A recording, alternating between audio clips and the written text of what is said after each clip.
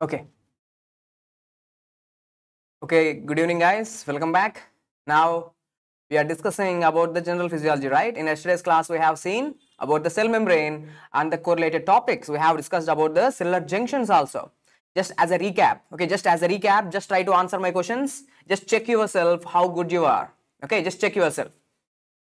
Guys, the cell membrane is made up of which components? What are the components of the cell membrane? What are the three important components of the cell membrane? The proteins, lipids and carbohydrates. Protein, lipids and carbohydrates. Proteins are how much? How much composition? What is the percentage of the proteins? The proteins are 55%, sir. The majority, 55%. Okay, 50 to 55% is the proteins. Lipids are going to be 45% and carbohydrates are going to be somewhere around 3 to 5%. Okay. Next. Now, how many types of proteins do you know, guys? In yesterday's class, I have shown two types of proteins. Two types of proteins, sir. What are the two types of proteins we have discussed in yesterday's class? The integral proteins in the cell membrane as well as the peripheral proteins. Integral proteins and peripheral proteins. Guys, now whenever I talk about the channels, okay, whenever I am talking about the channels or carrier protein, channel protein, carrier proteins, they are all examples of integral proteins or transmembrane proteins. Okay. And what are the examples of peripheral proteins that we have discussed yesterday? Peripheral proteins, sir, that we have discussed yesterday. So the peripheral proteins are spectrin, ankyrin, okay, spectrin, ankyrin and dystrophin. Okay, spectrin, ankyrin and dystrophin. Spectrin and ankyrin defect, okay, will cause dysmorphic RBCs. Okay, dysmorphic RBCs. For example, if there is any defect in the spectrin, that will cause hereditary erythrocytosis. Any defect in ankyrin can lead to hereditary spherocytosis. Dystrophin, where it is present? It is present in the RBC? No, it's present in the skeletal muscles. Dystrophin is a peripheral protein that is present in the skeletal muscles. Absence of dystrophin will cause Duchenne's muscular dystrophy. Okay, in yesterday's class we have discussed that. Okay. After that, we also have discussed about the cellular junctions. What are the different types of cellular junctions? Just recap. What are the different types of cellular junctions? So, tight junctions, okay, adherent junctions, tight junctions, adherent junctions, gap junctions, okay, and desmosomal, okay, desmosomal junctions are there. Gap junctions are made up of, tight junctions are made up of claudin, occludins. Adherent junctions made up of cadherins. Okay, gap junctions made up of connexons. Desmosomes, you know, what are the desmosomal proteins? In yesterday's class we have discussed desmosomal proteins, sir. Desmosomes are made up of different proteins. What are they? Desmoglin, desmocolin, desmoplakin, placoglobin. I have discussed. The cells are attached with the basement membrane. Ek cell hai. Now this cell, it is attaching with the basement membrane, sir, with the help of two structures. The cell is attached with the basement membrane with the help of two structures. What are they? Hemidesmosomes as well as the focal adhesion molecules. Okay. So, all important points we have discussed in yesterday's class. If you know this much, you are ready for your exams. Or actually, to be very frankly speaking, if you know this much, you are almost ready for the exam. Okay. From this particular topic. Okay. Next. Having said that, now in this today's class, let's begin with the topic of cytoskeleton.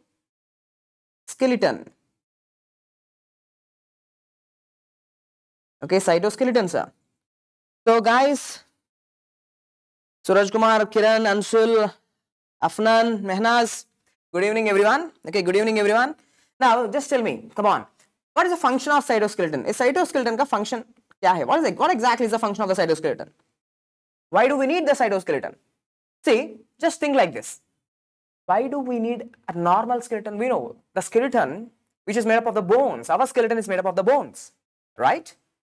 So, what is the purpose of the skeleton? To maintain the body shape. Without skeleton, you will be just a mass of muscle. That's it, right? It will be like a pulp of muscle. So, we need this skeleton to maintain this shape, a humanoid shape. Okay. In the same way, cells also having their shape, right? Okay, each and every cell is having its shape. Who is helping in that shape, maintenance of that shape? The cytoskeleton. Cell is also having its own skeleton, sir. Okay, so cytoskeleton, the function is maintenance of shape. Which shape? Cellular shape. Okay, size and structure. Okay, size and structure maintenance. Now, this cytoskeleton, my question to you, I hope you have studied this in your class 11th and 12th. I don't know whether they are teaching this or not. Now, cytoskeleton is actually having three components. Okay, there are three types of cytoskeletal components. What are they? Do you know? Guys, do you have any idea? Kiran, Ansul, Agarwal, Mehnaz, can you tell me? The cytoskeleton, it's having three components. What are they? The three components of the cytoskeleton. Cilia and flagella, no. Cilia and flagella, they are helping in the movement. Okay, they are helping in the movement of, like, the microbes are in the humans, the flagella is there for the sperms, in the sperm motility. Cilia and flagella, they are totally different function. Okay. Oh my God, you don't know. Kiran Yadav, yes, you are true. Okay. So, cytoskeleton is made up of microtubules. Okay. Microtubules. Microfilaments and intermediate filaments. Okay. So, microtubules, microfilaments as well as intermediate filaments, these are the three components of the cytoskeleton. Okay. Now, for exam, what they can ask you is, so out of these three, who is most important and the most strongest cytoskeletal component is? Sir, it's the microtubules. I will show them. Okay, I will show them. Microtubules, they are the strongest. Okay, they are the strongest, sir. Microtubules. Not only that, the second important point which I want you to know is, see, our cells will grow, right? Okay, our cells will take birth and they will grow. Okay, after cellular division, now you are having two cells. Now this one single cell, it is going to grow. So which cytoskeletal filaments, okay, or which cytoskeletal structures are going to grow along with the cell? Okay, which means they are not static, sir. They are not static. They will also grow. Which cytoskeletal components will grow along with the cellular growth? See, these microtubules, they are dynamic. Okay, microtubules, they are dynamic, sir, which means they will grow. Okay, and even microfilaments, they will also grow, sir. They are also dynamic in nature, which means they will also grow in size. Now, intermediary filaments, they are static, which means they do not grow. Okay, whatever were there inside the cell, they will be like that only. Okay, now look here, sir, this is a cell. Okay, now let's take this as a cell. Now, inside the cell, are you able to appreciate this framework? This framework which is helping in the maintenance of the shape and structure. Okay, to put it in a simple way, dekho guys, this is the cell membrane. Now, here is the nucleus. Inside the cell, there is a network, sir. There is a skeleton present. Okay, like this. All these microtubules, microfilaments, intermediary filaments, they are all like framework. They are like a framework giving the shape and structure to the cell. Okay, they are maintaining the size and shape. So, here look, how many types of filaments are there? How many types of structures are there? Intermediate filaments, microtubules and microfilaments. This is microfilament. Now you already know the example. So, actin is an example of what? Actin is an example of microfilament. Now, some students will start to confuse. Sir, actin and myosin, we have studied it in muscle contraction, in the topic of muscle contraction. Is it the same actin? Sir, in the muscle, that actin, myosin, yes, they are helping in the sliding filament, like helping in the muscle contraction. In the muscle also, actin and myosin are there. But this actin is not that actin. This is cytoskeletal actin.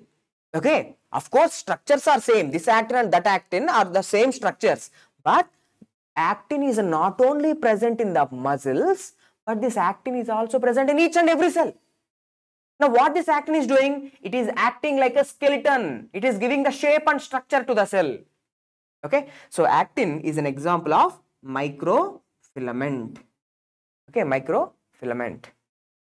Okay, Now you can ask me, sir, like, why the classification into microtubules, intermediary filaments, microfilaments?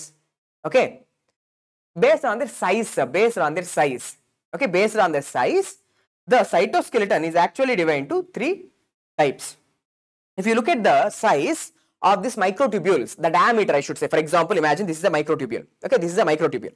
Or, okay, let me show you. See, this is the microtubule. So this one, the second one, microtubule. Now, if you look at the diameter of this microtubule, it will be 25 nanometers. Okay, the largest diameter. Okay, let me write here. Microtubules, what is the diameter? 25 nanometers. Okay, intermediate means not less, but it is 10 nanometers, intermediate. And microfilaments, 8 nanometers. So based on their size or based on the diameter, the cytoskeleton is actually divided into 3 types: microtubules, microfilaments, as well as the intermediary filaments. The example of the intermediary filament is actin. Okay, simple as that. Now let's first talk about the microtubules. Okay, microtubules.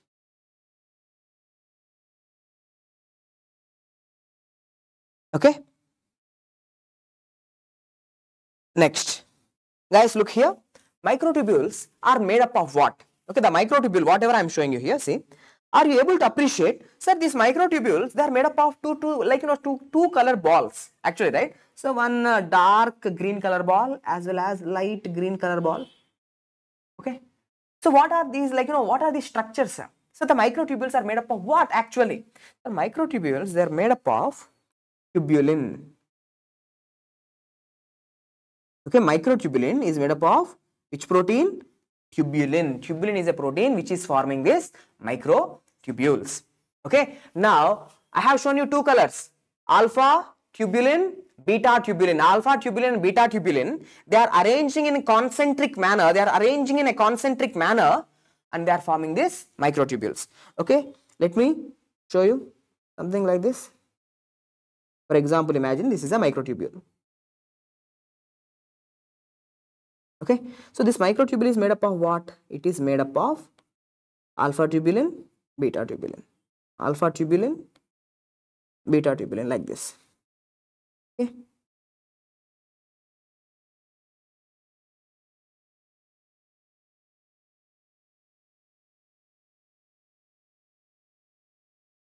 something like that. Okay, now you understood? It's the alpha tubulin and the beta tubulin. So this alpha tubulin and beta tubulin, they are forming the microtubules. In your first year, okay, what you should know is, in a one concentric ring, sir, how many tubulin molecules are there? This alpha tubulin, beta tubulin, how many are there? 13. Okay, 13 tubulin molecules are forming one ring. Okay, now I have explained you, sir, with the growth of the cell, as the cell is growing, these microtubules will grow or not? Yes, sir, they are dynamic filaments. They are the dynamic cytoskeletal filaments. Okay, so as they are dynamic, they will grow. So what happens is, let me show you here. As the cell is growing, new molecules will add. Okay, new molecules will add, and the cell will, this tubulin, it will grow. This microtubulin, it will grow, sir. Microtubules, it will grow.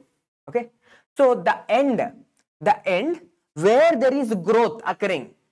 Okay, now new tubulin molecules are being added, and there is a growth of this microtubule. So this end where there is growth, this end is called as a positive end or positive terminal. Okay, now this end where the growth is not there, the growth is static, there is no growth. Now here just the molecules are there. Okay, let me put it this way.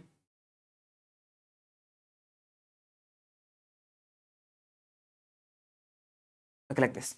So this end is called as a negative end.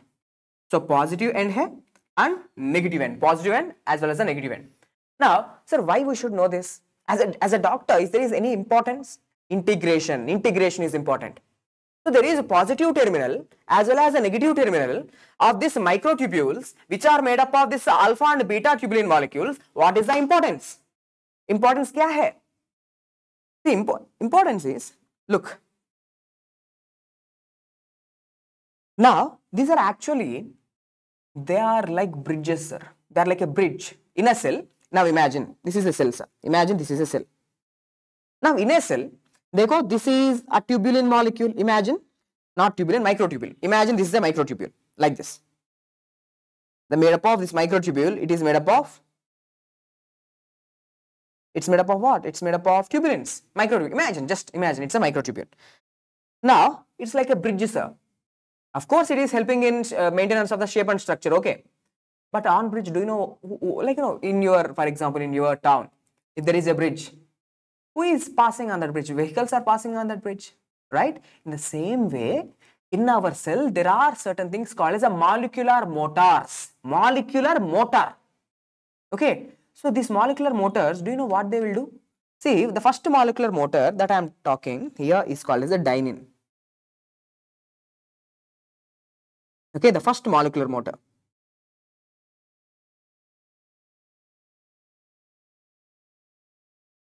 Okay, dynein, sir. And the second molecular motor that I am going to discuss is kinesin. So dynein and kinesin. Actually, these are the motor molecules. Motor means what? Movements. So if imagine this is the microtubule, this is the positive end, this is the negative end. See, on this microtubule, do you know what happens? These molecular motors will actually walk, sir. By using energy, they will actually walk like this. Okay, molecular motors are moving like this. Okay, one from positive to negative end, other from negative to positive end. They will walk. Dynein and kinesin actually walk like this. Now you'll get it out. Sir, why they are walking? They don't have any work? See, actually these dynein and kinesin, they help in transport of the substances within the cell. Within the cell, okay, from this side, for example, something have produced over here. Okay, some protein have produced over here. It have to move towards this side. It have to come to this end. Now, do you know what happens? So, this substance is going to be transported with the help of dynein molecules as well as kinesin molecules. Okay, on the microtubules. So, microtubules are acting like a bridge on which these molecular motors are going to move, sir. Okay, so now questions in your exam. So, these dynein molecules are there, right? Okay, sir, who are, like, you know, all of you are going to be doctors, right? Okay, all of you are going to be doctors. Now, what will write your name in front of your name? Dr. Okay, Dr. Doctor. So, dynein molecule, D for dynein. Dynein moves in reverse direction or retrograde transport. Okay, dynein, it will show what kind of movement? It will show retrograde cargo. Retrograde cargo. Cargo means some substances have to move, right? Retrograde cargo, sir, or reverse axonal transport. Okay, reverse axonal transport. Now you will get it out. Sir, ye kya hai? What exactly is this, sir? We can't understand what is retrograde cargo. You don't know it. Let me tell you. Retrograde cargo means from minus towards the plus end. Now see, from negative side, see, now dynein molecules will move in this direction. Now imagine this is a dynein molecule. Okay, this is the dynein molecule, sir. Okay, now this dynein molecule is going to move in this direction from negative end, from the negative end towards the positive end. But who is the other molecule? Kinesin molecule. See, the kinesin molecule, let me show you the kinesin molecule like this. Sir, this is the kinesin molecule. Okay. Now, she, like, you know, she is walking in reverse direction. Okay, something like that. Okay. So, this is the kinesin molecule. Kinesin molecule, what it will do? The kinesin molecule, it, okay, sorry, just please make a, okay, I have to make a correction. It's a retrograde cargo. It is just my mistake. Retrograde means towards the positive to negative. Okay, towards the positive to negative in this direction. Okay. So this kinesin molecule, what it will do? Kinesin molecule helps in anterograde cargo. Okay, anterograde cargo. Anterograde cargo means towards the pleasant, towards the pleasant. Okay. So kinesin, what it will do? Anterograde cargo. Okay, towards the positive terminal. Now you will have it out. Okay, you will have it out. See, sir. Okay, now we understood what is the positive side, what is the negative side. Okay, anterograde cargo means what? Anterograde cargo means towards the positive, towards the negative.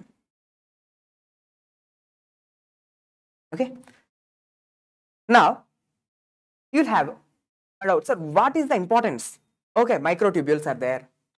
Now on the microtubules are acting like a bridge. On the microtubules, these molecular motors are there.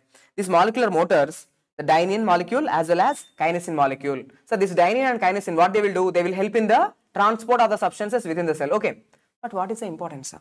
Importance is, देखो, importance is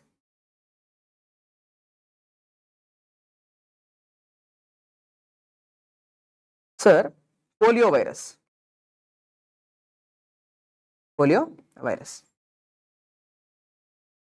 Okay. So now you just guys tell me, sir, how you will get the poliovirus? How you will get the polio? Can you tell me? How you get the poliovirus? By fecal-oral route. If you take contaminated food and water, the poliovirus enters into your body. Okay. Rabies virus. Okay. So whenever a rabid dog, comes and bits you. Okay. Whenever a rabid dog comes and bites you. Now this rabies virus enters into your body, right? See, now the rabies virus actually grows in the central nervous system. Okay, rabies virus, it will go and damage the spinal cord. So it will actually damage the spinal cord. Now my question to you, okay, I will explain in detail, but my question to you is, look, when a dog comes and bits you, now rabies virus have entered here. Okay, this is the site of entry for the rabies virus. Now how this rabies virus from here, it have entered into the central nervous system, that is the spinal cord. Spinal cord is present here in the vertebral column. Spinal cord is present over here. Now how this rabies virus, which have entered at this site of like the dog bark or the injury, how it have entered into the spinal cord? Via the reverse axonal transport. By using, okay, this poliovirus, rabies virus, these viruses, they use retrograde cargo. That is, who is helping in the retrograde cargo? Dynein. So dynein by dynein. So now what happens is, you know, here neurons will be there, long neurons. These the neurons, okay, one single neuron. See, from here, one single neuron is going to the central into the spinal cord. Now this rabies virus, first it will enter into the neuron. After entering into the neuron, by using this dynein molecule,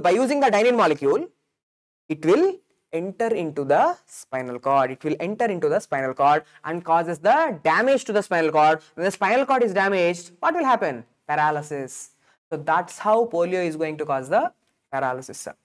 Okay. So poliovirus, remember in physiology what you should know? Poliovirus uses retrograde cargo. Who is helping in retrograde cargo? Dynein. Dynein is a molecular motor. It's working on microtubules. Microtubules are dynamic structures. They are having positive terminal, negative terminal. Okay. Next, this microtubules, what is the diameter of the microtubules? It is 25 nanometers. They are the strongest. Okay, they are the strongest. Can you tell me any example of microfilament? Any example of microfilament? Actin. Actin is an example of microfilament. Simple. Okay. Now, see, look here. What you should know is, देखो, this is the actin, sir. What is the diameter of this actin? Sir, the actin is 7 nanometers. 7 nanometers. Now, actin is made up of what? Okay, see, actin is also made up of the small, like, ball-like structures, right? Now what is this one single ball? Okay, let me write about the one single ball. See, that one single ball like structure is called as the G-actin. G-actin, sir.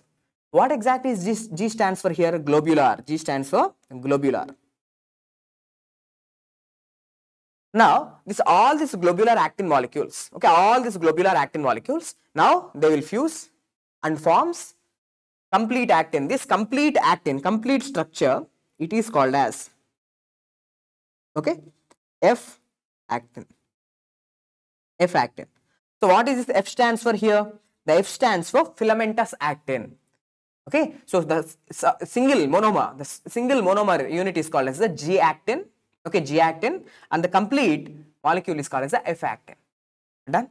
So, microtubule important points completed. Now, for your exams especially, okay, they will ask on intermediate filaments. Okay, intermediate filaments. Now, guys, I am now asking you, can you give me any examples of intermediate filaments? Right. Examples of intermediate filaments. Okay, any examples, guys? Can you tell me any examples of the intermediate filaments? Shaurya, Agarwal, Rishiraj, Ricky, Devendra. Come on, guys, come on. Now, this is the important area for your exam. Examples of intermediate filaments. Any idea?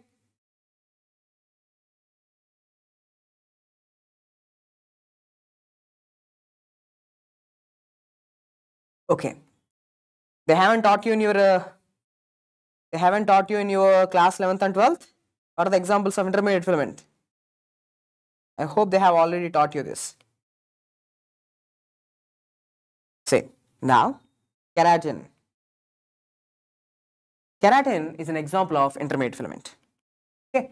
So, these intermediate filaments, don't think they are present in each and every cell. They are not present in each and every cell, sir. They are specific. In certain types of cells, keratin is going to be present, but not in each and every cell. They are cell specific. So, keratin, if you ask me, sir, keratin is present in which cells? Keratin is present in epithelial cells. Epithelial cells. Okay. So, what are epithelial cells? You know it. For example, my skin cells, these are the epithelial cells. Okay. All lining cells are the epithelial cells. For example, now you should tell me what is the structure that I am drawing here. Now, guys, can you tell me what is this structure that I am drawing? For example, this structure which I have drawn. For example, this is a trachea. After the trachea is going to divide into bronchi, bronchioles. You know it. So now, even here, so these hollow cavities, they are also lined by cells, right? So these cells, these are the lining cells, are the epithelial cells. These are the epithelial cells. Epithelial cells forms the linings of the body. Okay, even these are the epithelial cells, right?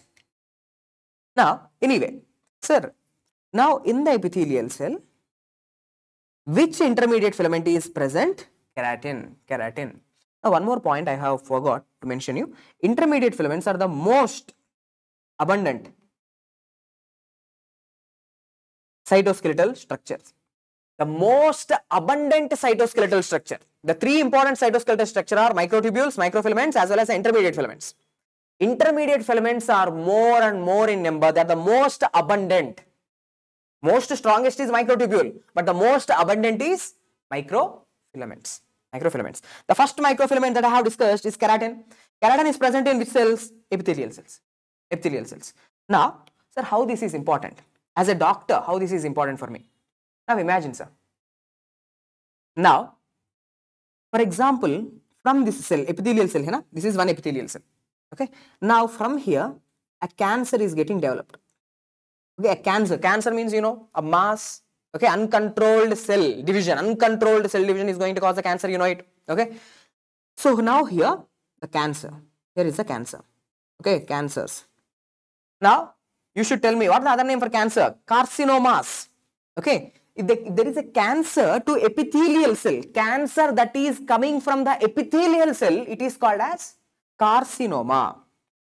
Cancer of epithelial cell. Okay, if a cancer is coming to an epithelial cell, maybe this maybe this epithelial cell, okay, or maybe anywhere, sir, doesn't matter. If a cancer is arising from an epithelial cell, that cancer should be called as the carcinoma, sir. Okay, so cancer of epithelial cell is called as simple carcinoma. Okay, now dekho, now you don't know. See, for example, try to understand like this. Okay, now I gave you a cancer. Okay, I gave you a cancer biopsy. I biopsy, sir, means from a cancer I have taken a small tissue. Okay, I have taken a small tissue and I have given it to you. Now you want to know whether this cancer is arising from epithelial cell or is it arising from some connective tissue cell. You don't know. You don't know it. But if you want to put confirmation that, so this is the cancer that have arisen from the epithelial cell, how you can do that? Sir, in the epithelial cells, who is there? Keratin filaments will be there. So, if a cancer is showing keratin filaments inside the cells, okay, there is a cancer. Now, in the cells, in one single cell, if keratin filaments are present, means you can understand, okay, this cancer have originated from epithelial cells. Okay, you understood? So, like that. So, this keratin, it's a marker of what? It's a marker of carcinomas. Okay, this is the MCQ. What is the marker of squamous cell carcinoma of lung? What is the marker of squamous cell carcinoma of urinary bladder? Or something like that. Okay, squamous cell carcinoma of esophagus. So, in all carcinomas, the marker is going to be keratin. What is keratin? Keratin is an intermediate filament. Okay. Next skeletal, next intermediate filament that I am going to discuss is desmin. See, this desmin, it is present in epithelial cells? No, this desmin present in skeletal muscles.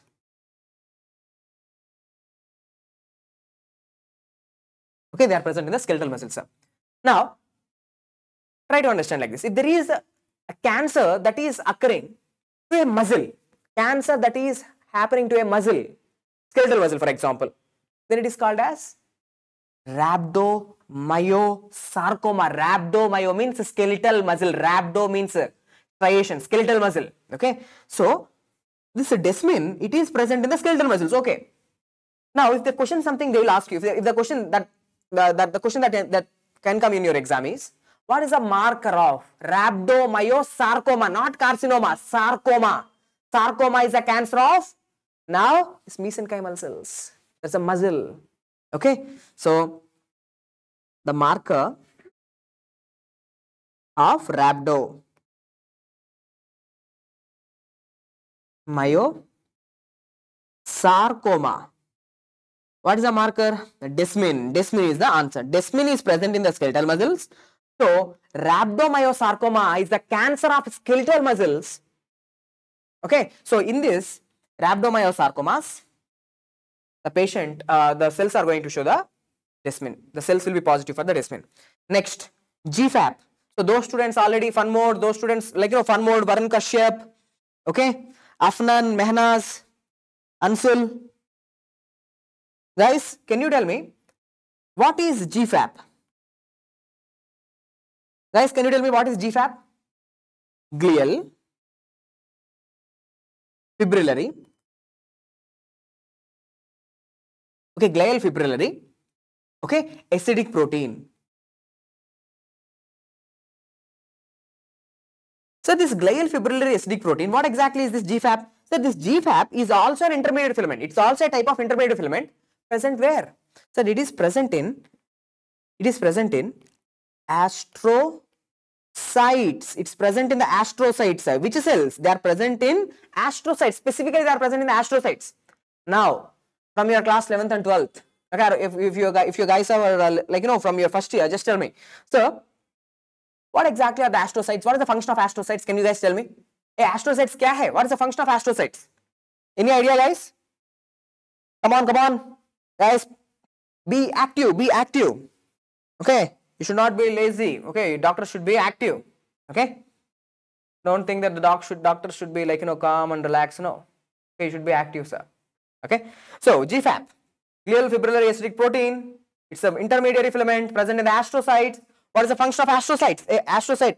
Yes, Rithik, you are true. Tushar, you are true. It is, yes, of course, it's a glial cell.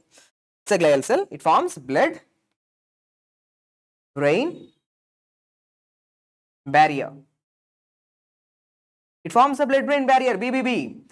Okay. So it separates. Okay. It separates the environment, the brain environment. Okay, or I should say, like, you will study this in your anatomy. I don't want to go into the anatomy. My thing is like, the physiology thing. Okay, the cerebral blood vessels are having this, like, astrocytes. These astrocytes actually forms a blood-brain barrier.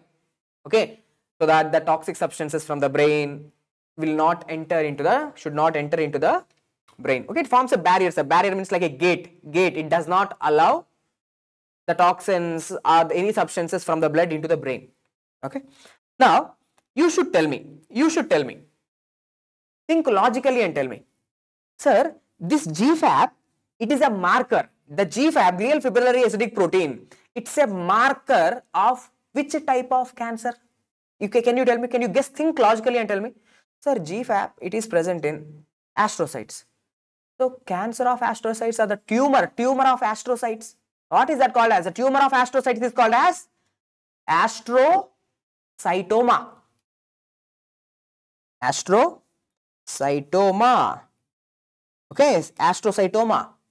So, for all these astrocytomas, the tumor marker is going to be glial fibrillary acidic protein. Okay, and the last one, the last intermediate filament which I want you to know, which was also tested in many exams, it is called as a vimentin. Okay, vimentin. Okay, so this vimentin, it is present in which cells? They are present in fibroblast. Okay, now my question to you, sir, what is the function of fibroblast? If fibroblast kya hai? What exactly they are going to do? Fibroblasts, they are present everywhere in our connective tissue. Okay, they are present everywhere in the connective tissue, sir. Fibroblast ka function kya hai? Production of fibers. Which fibers? Collagen, deposition of the collagen. Okay, collagen deposition. Okay, collagen deposition, sir. Fibroblast. Okay, help in the formation of, like, scar also. Whenever you are having some injury, the fibroblasts are going to produce so much collagen and forms the scar tissue, scar. Okay, the scar is nothing but the collagen, right? So, vimentin, one important point, it is present in the fibroblast. That's it. Okay. Now, in MBBS, okay, in MBBS, you should know one important point for the, like, fibroblast. Especially, this is a question for the second year student. If there is any second year student in the chat, you just answer me. You have studied your pathology, right? What is something important about the fibroblast? What is something important about the fibroblast? हमारे body में fibroblast का, what is the importance of fibroblast in pathology, especially in the topic of cell injury? In the topic of cell injury, sir. What is something important about the fibroblast? Can you tell me? Tushar, Anshul. What is something important about the fibroblast? See, now, imagine like this. You are stopping oxygen supply to me. Okay? You don't like me. Okay, you don't like me because I'm not touching good, for example, and you want to kill me. So what you are going to do is you are going to cut down the oxygen. So what happened to the oxygen levels in my body? Hypoxia. Now hypoxia is going to occur. See, whenever there is hypoxia in my body, whenever the oxygen is not there in my body, so which cells are going to die first? Which cells are most susceptible for hypoxia? Brain, neurons. Neurons are highly susceptible, sir. Okay, neurons are highly susceptible for the hypoxia. Okay, but which cells are highly resistant? First year you should know. Okay, say fibroblasts are highly, good evening fun mode, highly resistant. Okay, so fibroblasts are highly resistant for hypoxia. Okay, so fibroblasts are highly resistant for the hypoxia. So means even though you don't give oxygen, they will survive for longer duration. Okay, they will survive for longer duration. Okay, these are some important points which I want you to know. Okay, especially in your first year. This is the basics, sir. I am not going in detail. but highly, like, how you should study the topics, what they will ask you in your exams, that I have discussed. Why? Because these are not the regular classes, right? Okay, so basics, I am keeping it to the basics. Okay, this is what you should know. Okay, now let's take a break of 5 minutes. Okay, 5 minutes, let's take a break, small break. Okay, I just need to take a sip of water. In 5 minutes, let's continue the topic of membrane transport, how the substances are going to be transported into the cell and out of the cell. Okay, we'll discuss that in the next 5 minutes. Break. Break.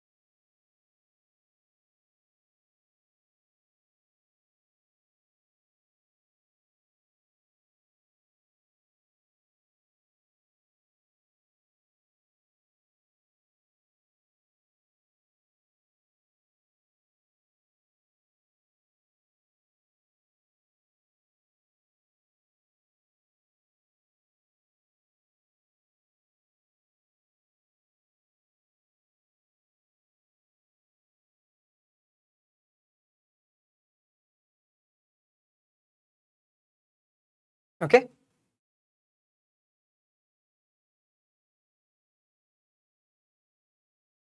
Okay. Welcome back, guys. Now let's continue the topic. What we have discussed so far, we have completed the cell membrane topic. We have completed the junctional complexes also. Also, we have completed the cytoskeleton. Okay, we have completed the cytoskeleton also. Okay, see, before going to enter into the MBBS, okay, you should know these basic things. See, don't think these are just the basics, sir. We have covered also those topics which will be important in the exams. Okay, so these are all the orientation classes so that you know how you have to study, okay, for the exams, how you have to study for your FMG exam, or how you have to study for your next exam. Okay, so these are the classes which are orienting you. Okay, they will give you an idea about how your preparation is going to be, right? Okay. Okay, if you want, okay, just like a summary. Okay, just a summary of the intermediate filaments. Come on, tell me how many types of intermediate filaments are there? How the questions will be asked? How many types of intermediate filaments? 3 types. What are they? Microtubules, microfilaments, as well as intermediate filaments. What is the strongest? The strongest is microtubules. Who is most abundant? Most abundant is intermediate filaments. Okay, so which filaments are dynamic? Which filaments are dynamic, which means they will grow along with the cell growth. They will also grow, sir. Along with the cell size, they will also grow. What are the dynamic? Dynamic are microtubules as well as microfilaments. Actin is an example of actin. Actin is an example of microfilament. Okay, microfilament. What are the monomeric molecules? What are the subunits? What are the subunits, sir? In an actin filament, what are the subunits? The G-actin, globular actin forms the filamentous actin. Globular actin forms the filamentous actin. Right? Now, vimentin is present in fibroblast. Desmin is present in skeletal muscles.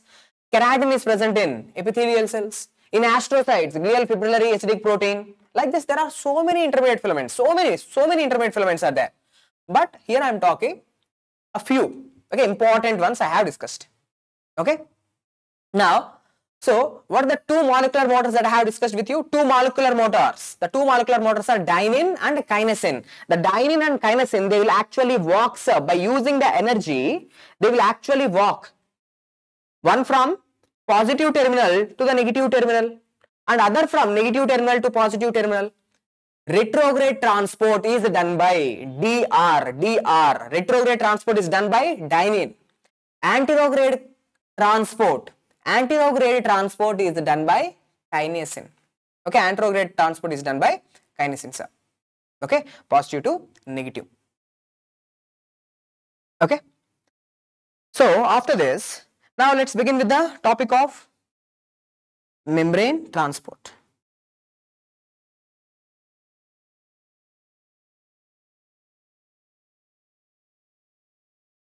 Okay, or you can understand it like transport across the cell membrane. Okay, transport across the membranes. Okay, now my question to you, basic. Okay, sir, the basic thing from your class 11th and 12th. I hope already you have studied. So tell me, how many types of transport are there? Come on, guys, how many types of transport are there? There are 2 types of transport. Okay, there are 2 types. What are the 2 types of transport? Active transport and passive transport. Okay, transport is going to be 2 types: active transport, passive transport. Now tell me, what is the difference, sir? What is the difference between active transport and passive transport? In active transport, okay, in active transport, ATP is involved, energy is involved in active transport. Okay, ATP is involved, energy is involved. In passive transport, no energy is involved, no ATP. Okay, no ATP is required for the transport of substances. Okay, energy is required, energy is not required. For what energy? For the transport of the substances, energy is required and energy is not required. Okay. Now, my question to you, sir, in active transport, why energy is involved? Why ATP is required? Okay. Why ATP is required? Okay. Any idea? Why ATP is required? Why? Because in active transport, the substances are moving from right. Substances are moving from where to where? Substances are moving from low concentration to high concentration. low concentration, Tushar, you have to low concentration to high concentration. Low concentration to high concentration. So the substances are moving from low concentration to high concentration. Now, you have studied your physics, right? Everyone knows substance will move from high concentration to low concentration. Substances usually move from high concentration to low concentration. Then there is no need of any energy. But if you want to move a substance from low concentration to high concentration, that is against what? Against concentration gradient. Against the concentration gradient, you are moving the substances. So energy is required. You need to give the energy to move the substances. In passive transport, exact opposite thing. Substances are moving from high concentration to low concentration.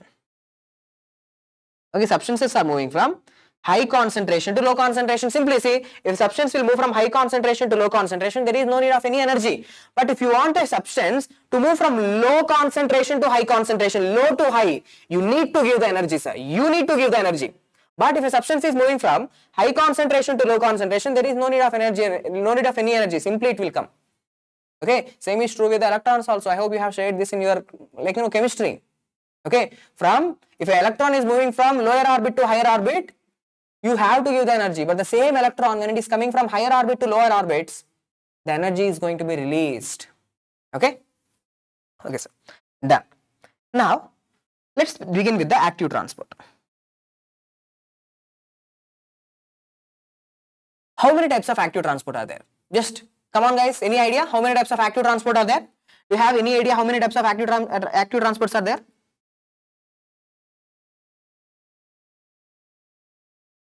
Ritik, you are asking something, but I don't know what exactly you are asking because I'm very much poor in Hindi, sir. Like mereko little aata tha Hindi, thoda aata. Okay, I'm not very good with the Hindi. Okay, I'm from Hyderabad, sir. I'm from Hyderabad. If you ask something in Telugu, I can answer. But yes, I can speak in Hindi, but not much. Okay. But anyway, there are two types of active transport. Two types. There are two types of active transport. What are they? Primary active transport. He's asking me that I'm going to teach these things again in Bishkek. Yes, of course. Okay, of course I'm going to teach you these things again, but in a more detailed way and more exam oriented way. Okay, more like how the questions are going to be asked in the exam. Okay, like that. So two types: primary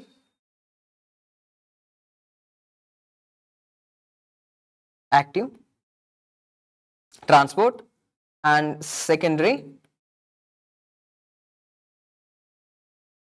active transport. So what is primary active transport? What is the difference between primary active transport and secondary active transport? Okay, most probably if you are lucky guys, if you are like fate is, if you are having a good fate and good luck, then most probably you will be giving the FMG exam. Someone is asking. Okay, but if something goes wrong, next exam will come. But we know, right? As of now, there is no 100% pakka clarity that whether there will be FMG exam or next exam. From what I think, according to the latest information, most probably it will be FMG exam only. No next, FMG exam only. Okay, till 2028, FMG exam only. Okay, so primary active transport means direct use of energy. Direct use of energy. Then what is the example of secondary active transport? In secondary active transport, there is indirect use of energy. There is direct use of energy as well as indirect use of energy. If the energy is directly involved, at the site of transport, I will show you. If the energy is directly involved at the site of transport, it is called as a primary active transport. Then what is secondary active transport, sir? Energy is involved, energy is used, but indirectly. Okay, I will give the examples also. See, the examples of primary active transport. Okay, what are the examples of primary active transport? The examples of primary active transport are, sir, when will you launch the Prosium app? App will be released by December. Okay, app will be released December or even before December. Okay. So primary active transport examples are sodium, potassium, ATPase. Okay, sodium, potassium, ATPase.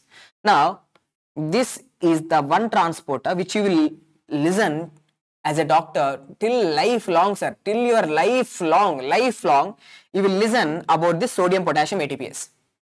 Okay. Now, what is the sodium, potassium, ATPase? What it is doing? Let me tell you. Okay, it is an example of primary active transport. Means there is a direct use of energy. Energy in the form of what? Energy in the form of ATP. Energy in the form of ATP. Now, look here.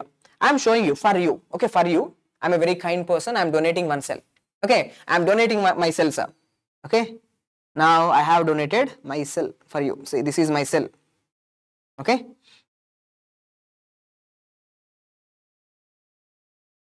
Now, just tell me, inside the cell, which concentration is more, sodium concentration or potassium concentration? Your cells are bags of, inside the cell, which ions are more? What do you think? Okay, which ions are more? Potassium, yes, there are lots and lots of potassium inside the cell. Cells are bags of potassium. Now my question to you, sir, how this potassium came into the cell? How more potassium is there inside the cell? Outside the cell there is more sodium. Sodium is more outside the cell, potassium is less inside the cell. Sorry, sodium is there more outside the cell, potassium is there more inside the cell. Okay. Now, how this is maintained? Is, dekho. Now on the cell surface, now I am showing you one protein. Okay, this is actually protein, sir. Okay. Now, this pink color thing or the violet color thing, what it will do, continuously throughout the day, 24/7, what it will do is it's having one work. It will take the ATP. Okay, by breaking down this ATP, it breaks the ATP. Whenever the ATP is broken, energy is released. Okay, energy is released. By using this energy, do you know what happens? Sir, potassium will be brought into the cell. 2 potassium ions are going to be brought into the cell. 3 sodium ions are going to go out of the cell. 3 sodium will go out. 2 potassium will come in. Okay. So 3 sodium will go out of the cell. 2 potassium is coming in. So during this process, who is involved? ATP is involved. ATP is involved. Now my question to you, sir, substances are moving or not? Yes. Across the membrane, sister, substances are moving across the cell membrane. Okay. Energy is involved. ATP is involved. Directly or indirectly? Directly at that site itself, by using the energy, sodium and potassium are moving. Now my question to you, why energy is involved? Why energy is involved? Because see, already inside the cell you have more potassium. Okay, already inside the cell you have more potassium. Okay, now the potassium is coming into the cell, sir. Dekho, outside the cell potassium is less. Outside the cell potassium is less. So now the potassium is moving from low concentration to high concentration. Already in the cell potassium is more. Okay, so that's why as the substance, as the potassium is moving against the concentration gradient, energy is involved. Same is true with the sodium also. Already outside the cell, more sodium is there, Inside the cell, less sodium is there. So, sodium is moving from low concentration to high concentration. Sodium is moving from low concentration to high concentration. That's why energy is involved. Okay, so the name of this molecule, this is called as, it is called as sodium, right? Let me show you the different color. Which color? Green color. Let's take green color. Sodium, potassium, ATPase. Okay, so sodium, potassium, ATPase. Now, why the name sodium, potassium, ATPase? Because it is moving sodium and potassium. Sodium out of the cell, potassium into the cell. And what is its name? ATPase. It breaks down the ATP. You understood? Now, questions that will come in your exam. Okay. So, what is the coupling ratio?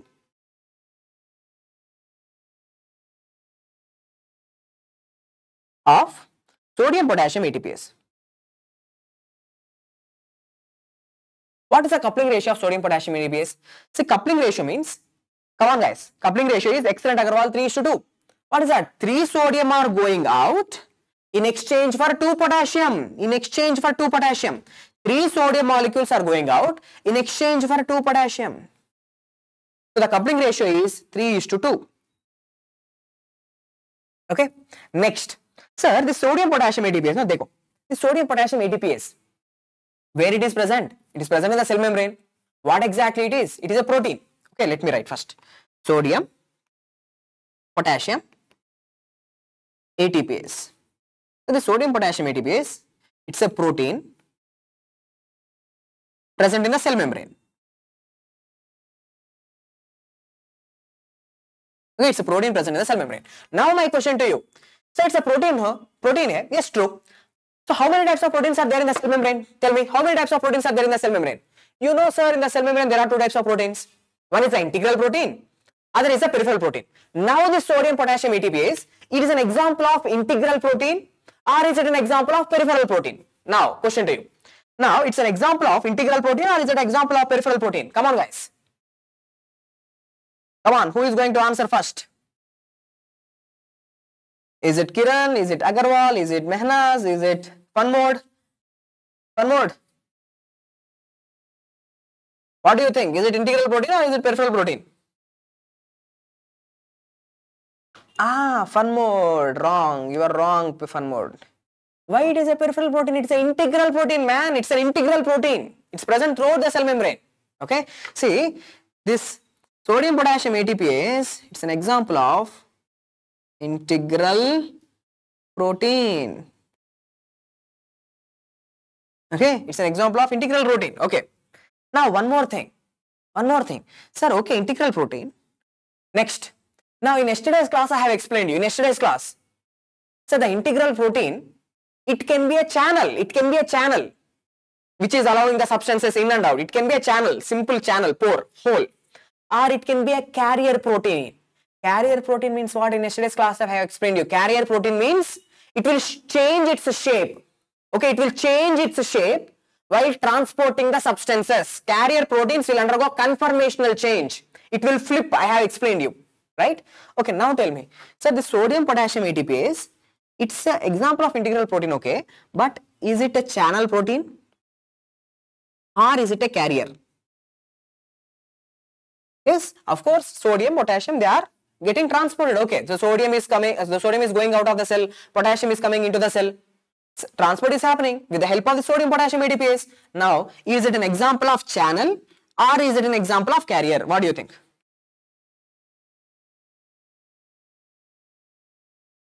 Fun Mode? Excellent, excellent, you are true. Okay, 90% of the students think that's a channel, sir. It's like a hole. It's just like a small hole in the cell membrane. So potassium is coming in, sodium is going out. No, it's a carrier protein. Okay, it's a carrier protein, sir. So the sodium potassium ATPase, it's a carrier. Okay, so usually even 5th year students, those who are about to go to the exams, even they think sodium potassium ATPase, sodium is going out, potassium is coming, it's a channel. No, it's not a channel. It's a carrier protein. Okay, it's a carrier protein, which means, let me tell you first, it's a carrier. Sodium potassium ATPase is a carrier. Okay, now let me explain you this little in detail. Okay, little in detail, sir. Very important for the exam. What is this? Is the cell membrane.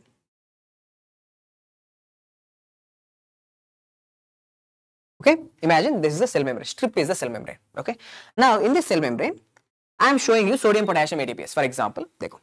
This is the sodium potassium ATPase. This is the protein. Imagine this is the sodium potassium ATPase. This protein, imagine, that's the sodium potassium ATPase. So this is the alpha subunit, this is the beta subunit. Actually the structure is not going to be like that. It's a total different thing. There will be 2 alpha subunits, 2 beta subunits, total different thing. But for understanding purpose, sir, this is alpha subunit hai, this is beta subunit hai. Okay, this is outside the cell, this is inside the cell. Okay, inside the cell, that is the cytoplasm, towards the side of the cytoplasm. Now, do you know first what happens? Do you know what happens? Sir, first here sodium will come and bind, sir. One sodium molecule will come and bind. Where? Towards the intracellular side. Towards the intracellular side, one sodium molecule will come and bind here. And ATP. So ATP will also come and bind here.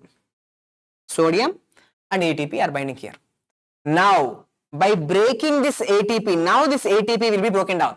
So alpha subunit is having the ATPase activity, the alpha subunit of sodium potassium ATPase. The entire thing is sodium potassium ATPase, alpha subunit, beta subunit. But sodium is binding to what? Alpha subunit. ATP is binding to what? Alpha subunit. Where? Inside the cell. Inside the cell. Now this ATP is going to be broken down. Now do you know what happens? Now, by using this energy, the alpha subunit, it will flip, sir. Means it is undergoing shape change, conformational change. Now the alpha subunit, it will flip outside. So now what happens? The sodium, for example, now imagine this is the alpha subunit. Now it have flipped. So now the sodium was released out. Sodium is released out of the cell. Now what happens is, now potassium will come and bind here, sir. Potassium, it will come and bind here. This is alpha subunit only. Now potassium will come and bind here. Now the alpha subunit will come back to its original position. Okay. Now it will come back to its original position. So the potassium will be brought in. Okay. The potassium is going to be brought into the cell. So it is undergoing shape change. Shape is going to be changed. So that's why the sodium potassium ATP is not just a channel, it's a carrier protein. Carrier protein. So now my question to you. In sodium potassium ATPase, how many subunits are there? There are 2 subunits. What are they? Alpha subunit, beta subunit. Which subunit is important? Now you tell me, guys. Which subunit is important? Alpha subunit. So the alpha subunit is also called as regulatory subunit. This was the question asked. Which subunit is the regulatory subunit? It's the alpha subunit.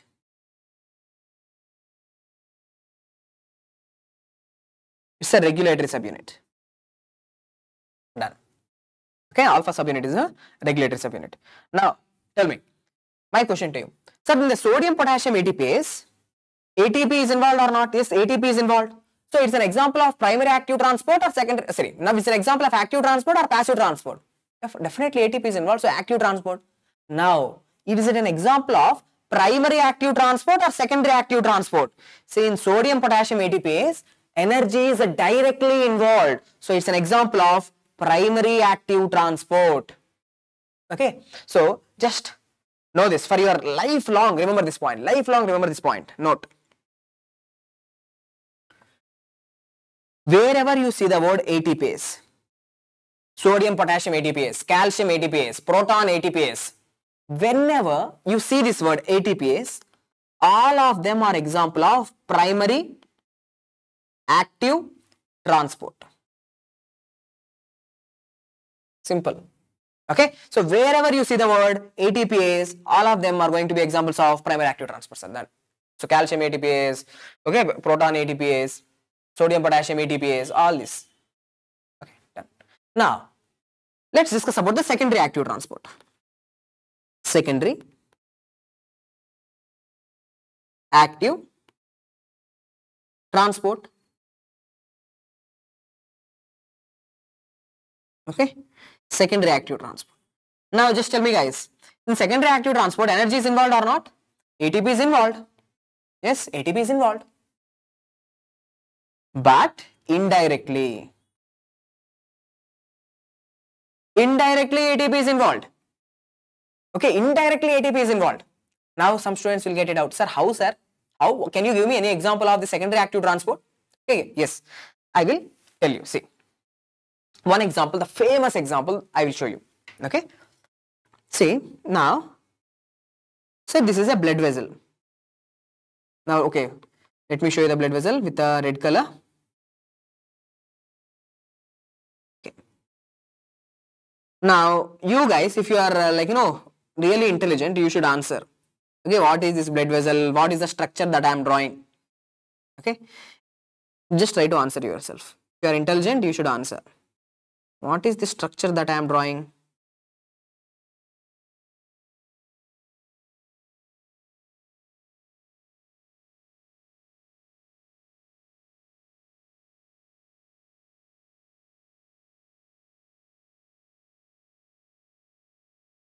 What is the structure that I am drawing, sir?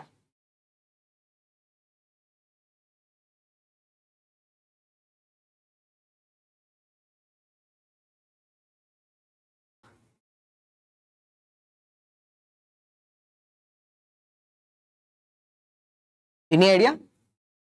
That's a nephron. Yes, yes, yes. Abdur, you are true. That's a nephron. Yeah, it's not a synapse. It's not a synapse. That's a nephron. You have studied, right? Bowman's capsule, proximal convoluted tubule, descending limb of loop of Henle, ascending limb of loop of Henle, distal convoluted tubule. That's a nephron. Okay, that's a nephron. See, now in your, this is the blood vessel. So this is the glomerular capillary. Okay, that's a glomerular capillary. Okay. Now here, who is there? Sir, in the glomerular capillary, blood is there. Okay, blood is going to be present here. Okay. Here is going to be the blood. Blood, plasma, RBC, WBC, platelets, glucose, everything is going to be present. Now, here is the glucose molecule. Dekho. Here is the glucose molecule. Now, my question to you, think logically and tell me. Sir, glucose molecules which are present in this blood, are they going to be filtered into the nephrons or not?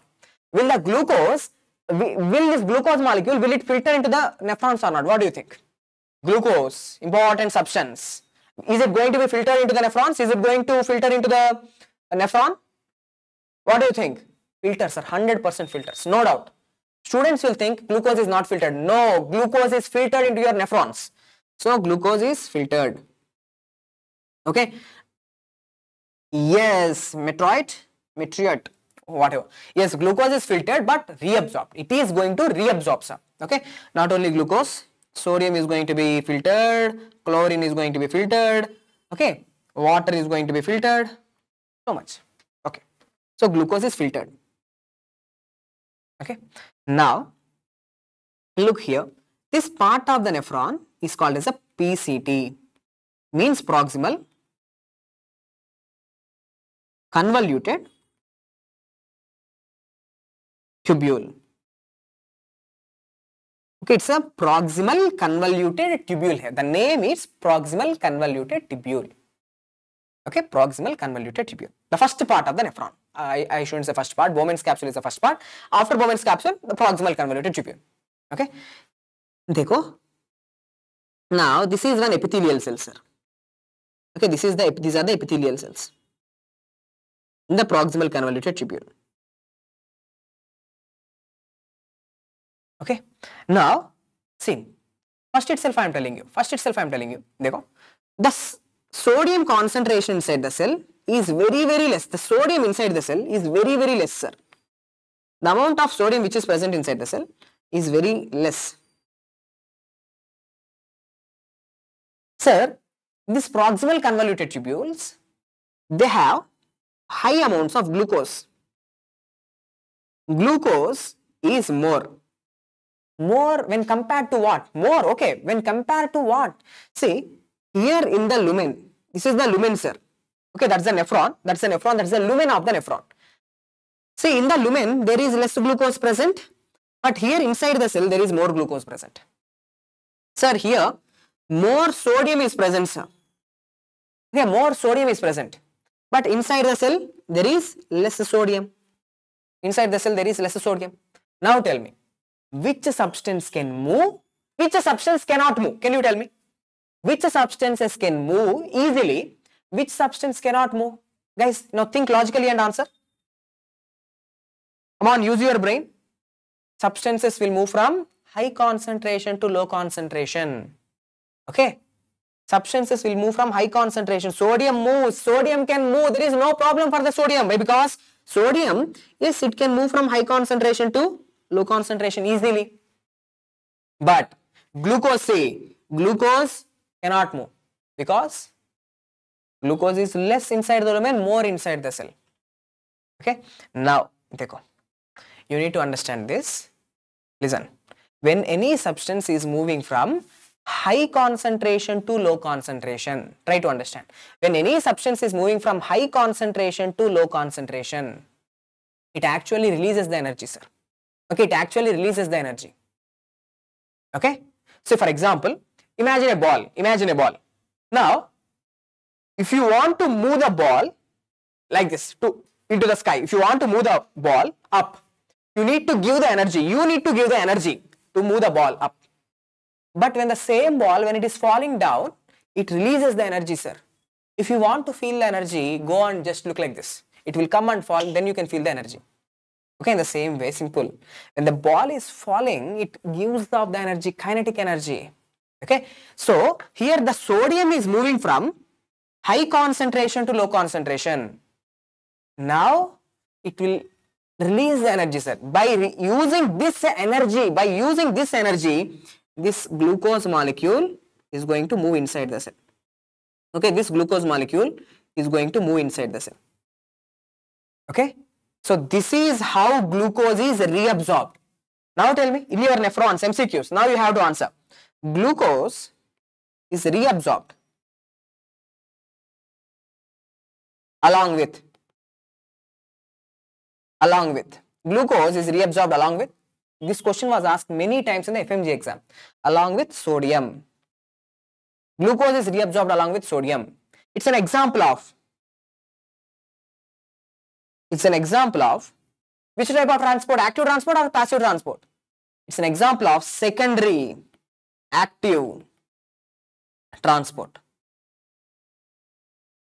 Okay, not primary active transport. It's an example of secondary active transport. Okay, secondary active transport. Energy is involved. ATP is involved. Now, let's show you the real thing. Let's show you the exact thing. Like, you know, where ATP is involved. ATP is involved, sir. Energy is involved. Do you know where? First of all, my question to you. Sir, glucose is coming into the cell because of what? Sodium is coming into the cell. Sir, sodium is coming into the cell. So, along with sodium, glucose is also coming into the cell. But my question to you, why sodium is coming into the cell? Sir, sodium, it is coming into the cell because sodium will move from high concentration to low concentration. Sodium can come. Sodium is moving from high concentration to low concentration. Now my question, who keeps the sodium less inside the cell? Why sodium is less inside the cell?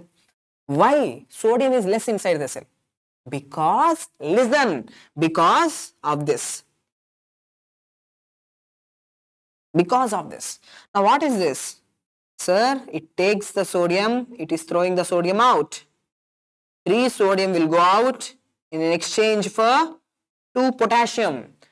3 sodium are going out of the cell in exchange for 2 potassium. So, sodium is constantly getting out of the cell. The sodium is constantly getting out of the cell. So, inside the cell, the sodium levels are going less. So, the intracellular sodium concentration is kept less. So, that's why sodium then enters into the cell without any problem. Now, what is the name of this transporter, sir? The name of this transporter is, you know it already, sodium, potassium, ATPase. Sodium, potassium, ATPase. Now, here ATP is involved. Because of the sodium, potassium, ATPase, the intracellular sodium is kept low. So, here ATP is involved. Now, just think logically. If the sodium, potassium, ATPase, if it is not working, if that sodium, potassium, ATPase, if it is not working, what happens? Intracellular sodium concentration increases. Sodium is not going out of the cell. So, inside the cell, sodium concentration increases. If inside the cell, if sodium concentration increases, do you think this sodium can enter into the cell? No. Do you think glucose can come into the cell? No. No, sir. Okay, not possible. Right? So, glucose reabsorption. Okay, glucose reabsorption in the PCT. Okay, glucose reabsorption in PCT, it is an example of secondary active transport. Okay, means energy is involved, ATP is involved. Okay, where ATP is involved? ATP is utilized by sodium, potassium, ATPase. Okay, you understood? So this is how you have to study, sir. This is how the questions are being asked. Okay, let me tell you, like, you know, as a real doctor, sir, I am going to be a doctor, right? How this concept is going to be helpful for me? I will tell you. See, देखो. So now tell me, this is a blood vessel. glomerular capillary blood vessel. Now, what is this one? Bowman's capsule. Okay. What is the structure? Proximal convoluted tubule. Proximal convoluted tubule cell. Now, here is one epithelial cell. Let's draw one epithelial cell here. Okay. Now, see, sodium will come into the cell, right? See, actually here, there is a transporter, sir. There is a transporter actually. Okay. So, through this transporter, the sodium is coming into the cell. Okay, let me show you the different color. Sodium is coming, green. See, sodium is coming into the cell. When sodium is coming into the cell, along with the sodium, even glucose molecules will come into the cell. Okay. So, you have studied it's the same thing. You know this, sir. Okay, you already know this. Sir, sodium is moving into the cell. When sodium is coming, along with the sodium, even glucose will come into the cell. Okay, so this is called as what? This is called as sodium glucose co-transport. Sodium glucose co-transport. Now tell me, sodium glucose co-transport occurs in the proximal convoluted tubule. It's an example of secondary active transport. But that's not what my question is. That's not what my question is, sir. See, this red color thing. What is the name of this red color protein? What is the name of that red color protein? Okay, red color thing which is allowing the sodium and glucose into the cell. See, that red color thing is called as SGLT type 2. SGLT type 2. Okay, what exactly is that? SGLT type 2. Now, students will scratch their head. Sir, what is this SGLT? क्या है SGLT क्या है? Sodium glucose transporter. It is transporting the sodium and glucose. There are many types, SGLT 1, 2, different types are there. So, SGLT type 2 is present in, now tell me, SGLT type 2 is present where? Sir, sodium glucose transporter type 2, it is present in the proximal convoluted tubule of the nephron. Okay. So, SGLT type 2, it is present in PCT. Okay, it's present in the proximal convoluted tubule. Now, as a doctor, what is important, sir? Okay, I want to be a doctor. As a doctor, what is important? Now, if by using a drug, I am going to use a drug, sir. Okay, I am going to use a drug. Now, by using this drug, I have blocked this. Okay, I have blocked this. There is a drug which will come and block the sodium glucose transporters. Blocked. Now, tell me, glucose is going to be reabsorbed now. So, now do you think this glucose is going to be reabsorbed? No, glucose is not going to be reabsorbed. Glucose is not getting reabsorbed back into the blood, sir. Glucose is not reabsorbed. Where all this glucose will go? Sir, this glucose, it will go out in the urine. Now, in which condition, sir? We don't want glucose. In which condition we don't want glucose? Diabetes. Okay, diabetes. Sir, in diabetes mellitus, have you studied about diabetes mellitus in class 11th and 12th? What is diabetes? Diabetes, high levels of glucose. Diabetes mellitus, high levels of glucose is there in the body. We don't want more glucose. So what we have to do? We have to remove the glucose out of the body. How can we remove the glucose out of the body? Sir, by using a drug. See, if you block this sodium glucose transport blocker, okay, SGLT2 blocker, there is a drug. Okay, so SGLT type 2 blockers. Okay, SGLT type 2 blockers. If you block this SGLT type 2, glucose is lost in urine. Okay, glucose is going to be lost in the urine, sir. So what happened to the blood levels of glucose? The blood levels of glucose will come down. You can treat diabetes mellitus by this way, by blocking SGLT type 2 blockers. Now, one more question to you. Now tell me, sir, unnecessarily now, glucose is lost in the urine, right? It is getting lost in the urine, right? The glucose is getting lost in the urine. Can you tell me one side effect if I use this drug, SGLT type 2 blocker? Okay, if you want to know, if you are so much enthusiastic, sir, what is the drug? What is the drug? Sir, the name of this drug, sir, canagliflozin. It's a drug, canagliflozin or DAPA. Canagliflozin, dapagliflozin. There are many like canagliflozin, dapagliflozin, empagliflozin. So many things are there. These drugs, canagliflozin, what are they? Sir, these are the drug names. Okay, these are the drug names. Canagliflozin, dapagliflozin. What they will do? They will block SGLT2. They are SGLT2 blockers. Now, what is the side effect? Can you tell me what is the side effect? So now the glucose is lost in the urine. Glucose is going out in the urine. As the glucose is going out in the urine, what happens? Sir, by using this glucose, microorganisms can grow in the urinary tract. Microorganisms can grow in the urethra. Microorganisms can grow in the bladder, ureters. So, urinary tract infections can occur. Okay, UTI. Yes, one more, you are true. The urinary tract infections may develop. Okay, so the two types of active transport are completed: primary active transport, secondary active transport. Example I have given you. What is the example of secondary active transport? Sodium glucose co-transport. Let me tell you one basic thing, lifelong remember, note, wherever you see the word ATPase, already I have discussed, it's all our example of primary active transport. Whenever you see sodium, potassium ATPase, calcium ATPase, proton ATPase, all of them are examples of primary active transport, direct use of energy. Whenever you see the word co-transporter, okay, co-transporter are symporters. Symport means what? Sodium and glucose are moving in the same direction, right? Dekho. Sodium and glucose, they are moving in the same direction. Both are moving in one single direction. Both are moving into the cell. If two substances are moving into the cell, that's called as a symport or co-transport. Both are same.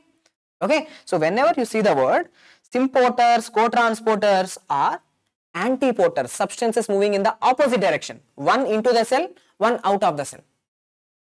Okay. So whenever you see the word is important, sir. Antiporter. Now here some students will confuse. Sir, sodium, potassium, ATPase, sodium is going out of the cell, potassium is coming into the cell. Sodium, potassium, ATPase. Remember, ATPase is there. So don't think sodium, potassium, ATPase is an example of exchanger. Okay, that's a pump. That's a ATPase, primary active transport. So whenever you see the word antiporter or exchanger, all of them are examples of secondary active transport. Okay, so primary active transport, secondary active transport are completed. Okay, for this day, I hope this will be enough. Okay, I'm not prolonging the classes because we have 10 classes are there. Slowly, I will make you understand what is the general physiology. Okay, the blood, the skeletal muscle, important point about the nerves, smooth muscle, secondary messenger system. Okay, all this we'll discuss gradually. Okay. So this will be enough for today, guys. In tomorrow's class, we will discuss about the passive transport. Okay, what are the examples of the passive transport? Examples of the vesicular transport. Okay, how that should be integrated with the medicine topics as a doctor, how it is important. Okay, that will be discussed in the tomorrow's class. Hope this will be helpful. If you have any doubts, guys, if you have any personal doubts, sir, I couldn't understand this, you can always message me 77807 82243. For any doubt, you can always message me to this number. This is my WhatsApp number. Okay, this is my personal WhatsApp number. You can message me anytime regarding any doubts.